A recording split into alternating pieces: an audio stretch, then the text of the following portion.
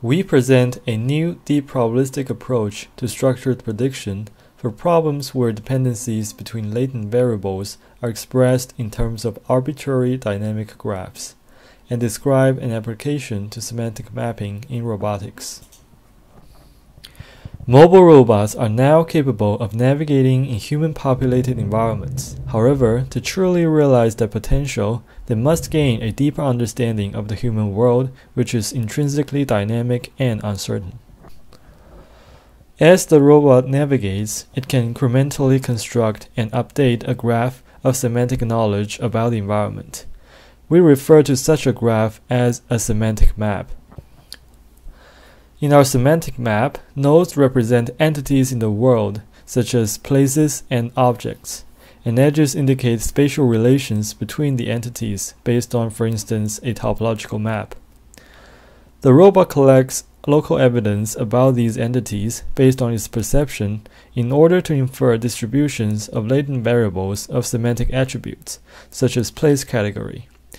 This process is called semantic mapping. The problem we address is the following. Can we learn general spatial relations between things in the human world and leverage them in the estimation of latent semantic attributes of entities perceived by a robot in its specific environment? In other words, we want to model the semantic map as a whole, a problem generally referred to as structured prediction. We know that semantic maps change and evolve. For modeling such dynamic structures, traditional template probabilistic graphical models are the first choice. They are probabilistic, generative, and interpretable. Unfortunately, inference in PGMs is generally intractable, and higher-order models pose a challenge even to approximate methods. Recently, several deep end-to-end approaches to structured prediction were proposed that offer remarkable results, particularly for high-dimensional visual data. However, they often place strict constraints on the interactions between inferred variables, requiring a fixed number of variables and a static global structure, and they are often not probabilistic. In our work, we leverage sum product networks, or SPNs, a new probabilistic model which can be seen both as a deep approach and a new type of probabilistic graphical model, with clear structure semantics as a hierarchical mixture of parts. In its simplest form, the network is a directed acyclic graph of alternating layers of weighted sum and product operations, as shown in the example here.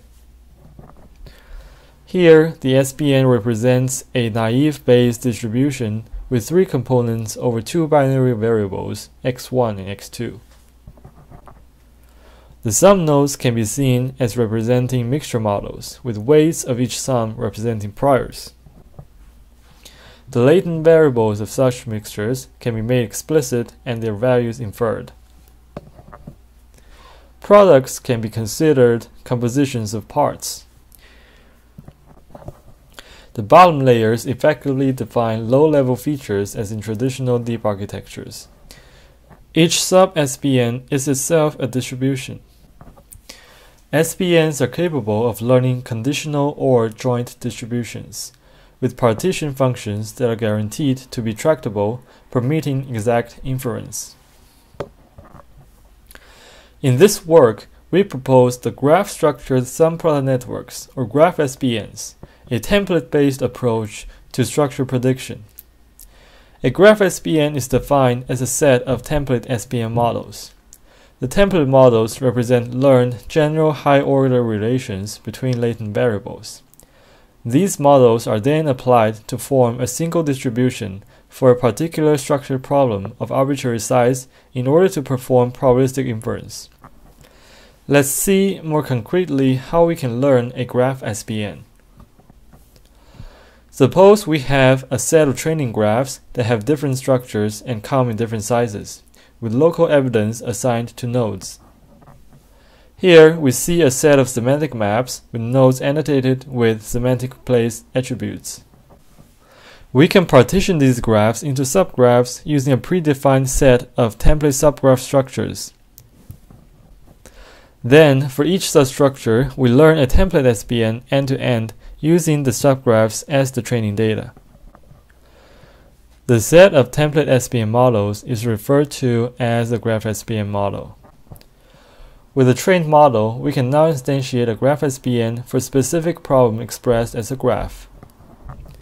Starting with local SPNs modeling the dependency between local evidence X and latent variables Y. We partition the graph into subgraphs and for each subgraph instantiate the appropriate template SPN. In this example, we will use template SPNs trained for 2-node and 3-node subgraphs. We can partition the graph in a different way and instantiate the same template SPNs. We can then combine different template SPNs together using a product node such that the scope of each product node covers the graph completely. We end up with different SPNs for different decompositions of the graph, and we create a mixture model of decompositions using a sum node. In our experiments, we begin with a problem structured according to a topological map. For each node, a latent variable represents semantic praised attribute. Additionally, it might have local evidence based on robust perception. We instantiate a learned GraphSPN and infer the final values of semantic attributes by leveraging the spatial relations captured by the topology of the environment. Note that the inference results in the probability distribution of the semantic attribute. We used a dataset of 99 semantic maps obtained from 11 floors in 3 buildings in different cities. We performed cross-validation of training GraphSPN model on graphs from 2 buildings and testing on the remaining building. Example semantic maps are shown here. In our first experiment, the task is to infer correct semantic information based on noisy local evidence. We introduce 2 types of noise. First, we randomly select 20% of nodes and associate it with incorrect evidence. In other words, the evidence will point to incorrect place class. Then the remaining 80% nodes are associated with evidence pointing towards the correct class, but the evidence can be very noisy. Importantly, for each latent variable, we infer the marginal distribution over its semantic attributes. The goal is for the model to correct the incorrect local information and strengthen the correct information. As a result, if the classification rate calculated over the entire graph is above 80%, that means the model can make corrections. Here is an example of inference behavior by GraphSPN. The input graph on the left is noisified, where black nodes have incorrect local evidence. Comparing with the ground truth, we can see that GraphSPN can correct a lot of the misleading evidence, while in fact increasing confidence for remaining evidence. Note that the nodes are classified by the most likely classes in the output. We observe similar results even when some places on the graph have missing local evidence.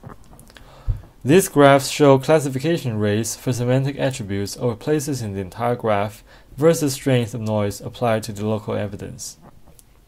We see that GraphSPN is much more resilient to increasing noise compared to traditional Markov random fields whose performance drops rapidly.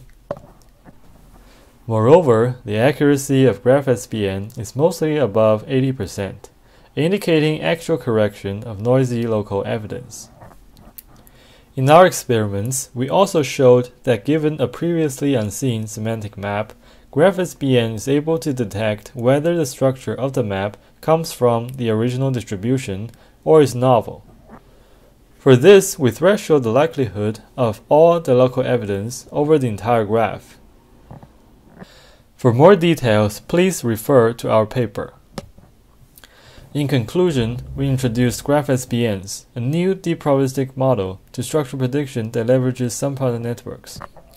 It is a general approach to model arbitrary dynamic graphs. It is capable to handle complex, noisy variable dependencies. And it is able to perform inference based on instantiating template models that learn the general knowledge of variable interactions. and we applied GraphSPN to model semantic maps. Our ongoing work focuses on the integration of two of our recently proposed semantic environment models into a very deep representation from pixels to building structures. The representation consists of several layers: sensory information, local semantics, global topology, and semantics in the global context. For each layer, the general knowledge about the world is modeled using a sub-SPN. The bottom layers have been presented in our recent IROS paper. The top layers are learned with GraphSPN, together forming a single, very deep unified SPN model.